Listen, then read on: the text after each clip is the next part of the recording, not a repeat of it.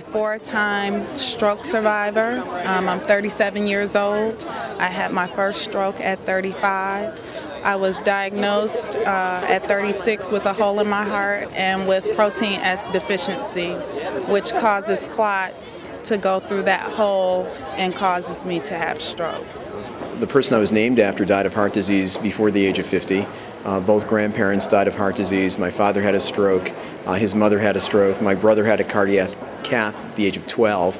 And about 2 years ago, after exercising, I found myself in the same position on a cardiac cath table in my own hospital, having suffered some pain and some shortness of breath and profuse sweating, knowing all the signs.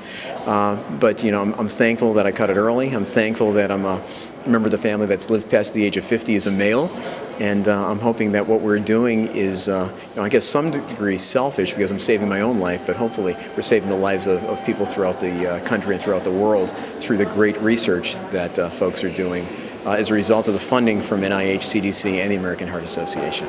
Well, when I was 8 years old, I experienced episodes of passing out. So my mom took me to the doctor, and she, tried to figure this out. And they kept saying, "Oh, you're just a kid playing too hard, slow it down." And when actually when I was 14, I was answering the telephone, and I passed out and had a seizure on the floor.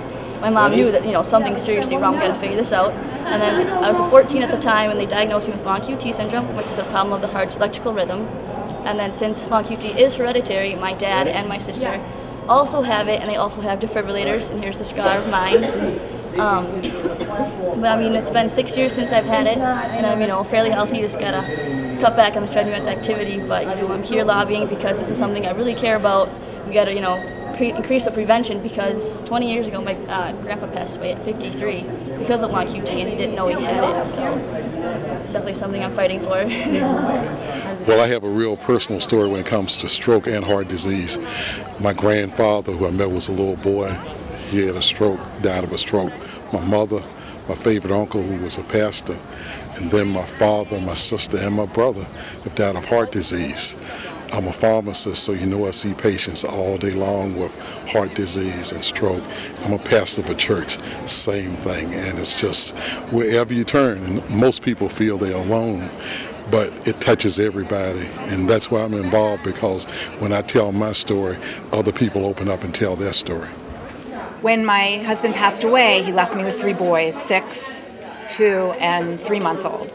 So heart disease really affected us in it's almost an unspeakable way.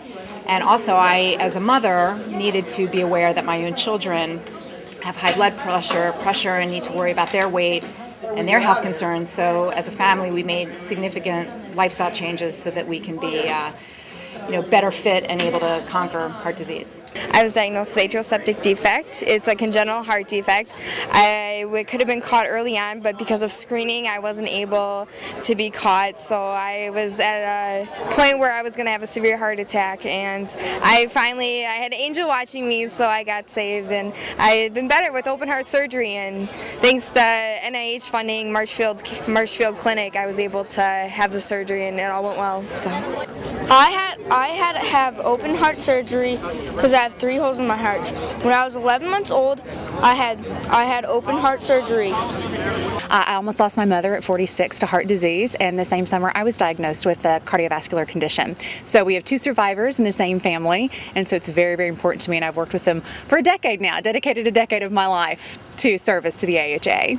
My story is I had a heart event where my heart stopped, and since then I've been doing a lot of work for the American Heart Association because I don't want anyone else to have the same experience that I've had. This time last year I was actually in Stanford dying, waiting for a heart for a transplant. I got a virus in my heart, viral myocarditis, which caused a cardiac myopathy, which caused my heart to swell to about 2.5 times its normal size. They did everything they could, medicines and pacemaker, AICD, it wasn't going to take. I'm able to be here today to advocate how strongly important this is and the reasons why we fight on for this. Another couple days I'll be a 1-year anniversary, so that's quite the achievement. I'm here in Washington, D.C., basically I would say celebrating a second chance on life, which not too many of us ever get the opportunity to do. had my first heart attack at a whopping young age of 43 when I was training for a triathlon. It had been my second triathlon I was training for, and I was dumbfounded that I didn't believe that it was happening to me. And so I was only 9 at the time, so it was kind of a real wake-up call to me. What I like to do is I like to play sports, but I can't actually play contact sports because I'm a heart patient. I've had 4 open heart surgeries. When I was born with a hole in my heart, and 2 of those 4 surgeries were for valve replacements, so I get really sick easily. I have lots of hospital stays, and I'm just happy to be here today.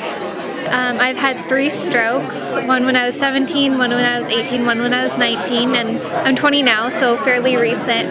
And I was having the strokes because I have a hole in my heart. And once that got diagnosed, I got to have the hole in my heart fixed, and so now I haven't had any strokes since, and I'm actually at no more risk than anyone else to have strokes, which is really, really nice. And it was a really easy procedure to have it done too, and so I'm very thankful for all the past research that has happened, because that helped me to live a better life and have a brighter future.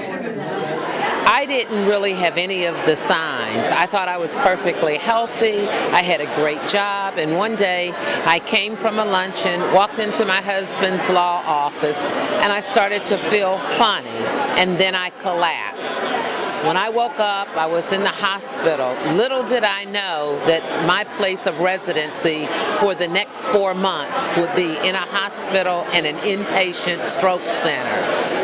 For me, it was an eye-opening awareness. I didn't know my cholesterol was high. I knew I had high blood pressure and I was over 50. But I didn't feel sick, or I didn't look like what I thought the typical stroke victim looks like. Now, what is that, I now ask myself. So for me, it was physical therapy, occupational therapy, and speech therapy. When I left that inpatient stroke center, I came home in a wheelchair. Doctors said it was little hope that I would ever walk again. But through people like the people here with us today, great advocates, people coming to me and making me believe that I would walk again. And today I'm talking and I'm walking, which is another reason that I participate in Heart Disease Stroke You're the Cure.